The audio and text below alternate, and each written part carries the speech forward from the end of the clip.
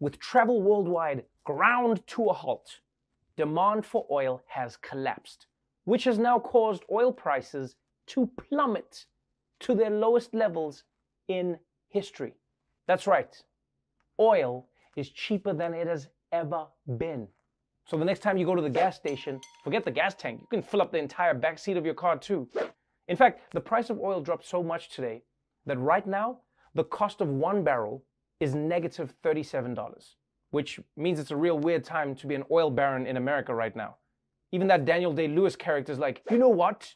You drink my milkshake. Basically, there's so much oil right now that there's no way left to store it. So they're just paying people to take it off their hands. It's essentially how we're all going to feel in a few months about all that toilet paper we hoarded. Someone please take this toilet paper from me, please. My family has nowhere to sleep. Meanwhile, here in New York, Mayor Bill de Blasio has announced a phone number where you can text photos of people who are violating social distancing rules. Snitch. Yeah. Basically, you text the number and then the police come and break up whatever's happening. In some cases, they even make arrests. So if people are hanging out in a group, the police show up and then they disperse the people. Which means right now, all over New York, white women are like, hello, Verizon, I'm gonna need an unlimited data plan. I'm gonna need all the data you have. I'm coming for everyone. All right, and finally, you may have heard that the $350 billion relief fund for small businesses quickly ran out of money just before most businesses could get their loans. Well, now we're finding out why the money dried up so fast. It turns out a lot of those loans were claimed by businesses that are, how do we say it, not actually small. Yeah, for instance, places like Shake Shack and Ruth's Chris Steakhouse, which each have hundreds of locations around the country, took tens of millions of dollars from the Small Business Fund. And I'm not gonna lie, I'm not surprised that Ruth's Chris would take extra money. I mean, they've been taking extra names for years. Meanwhile, Harvard University is also coming under fire because even though they have a $41 billion endowment fund, they still decided to take $9 million from the relief package. Yeah, $9 million. Last time Harvard got that much money out of the blue, they had to accept Jared Kushner. Look, if you ask me, Harvard is just being greedy right now. Can't take $9 million when you have $41 billion. It's like Jussie Smollett joining the WWE. Dude, haven't you had enough fake ass whippings for a lifetime? Give it to somebody else for a change, man. All right, that's it for the headlines. Let's move on to our big story.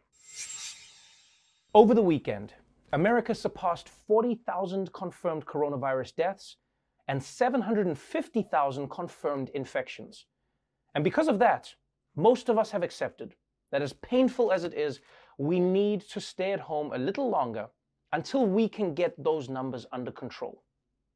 But it turns out there's a different group of people around the country who are saying, nah, how can we get those numbers to go up?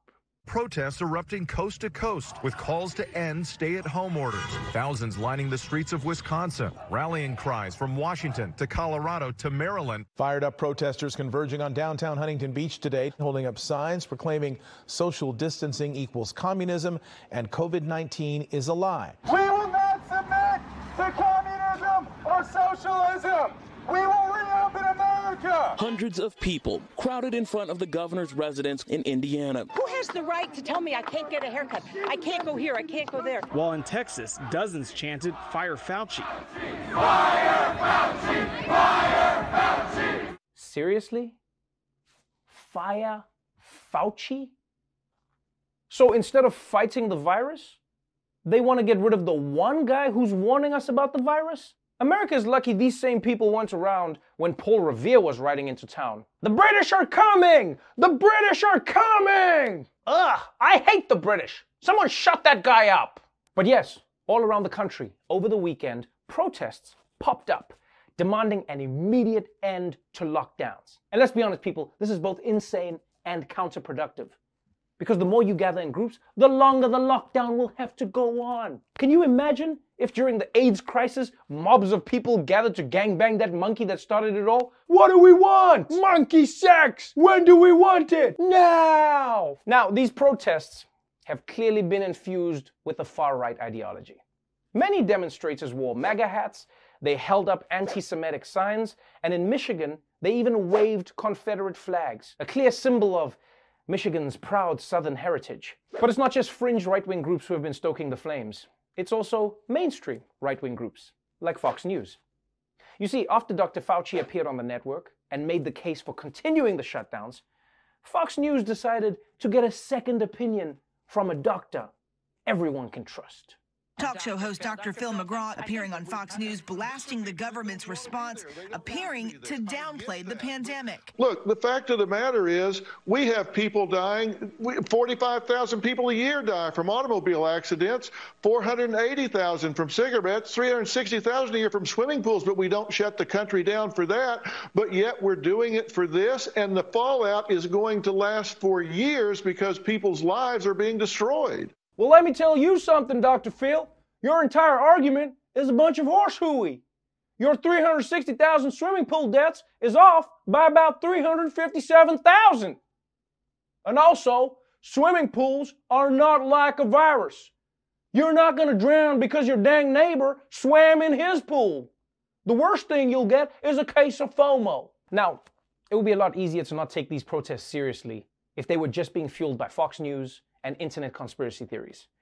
The problem is that all of these morons also have the support of the moron-in-chief. President Trump is praising stay-at-home protesters who are defying social distancing measures. The president defending the demonstrators after tweeting last week that states led by Democratic governors like Michigan, hard hit by COVID-19, should be liberated. These are great people. They've got cabin fever. They want to get back. They want their life back. Their life was taken away from them. Yes, people are suffering from cabin fever, and honestly, I can't think of any disease right now that could be worse than that. You know, Trump talks about cabin fever like it's an actual illness. This cabin fever, one of the worst outbreaks we've ever had. Even worse than that disease from the 70s, disco fever. It was so hard staying alive. I was just trying to stay alive.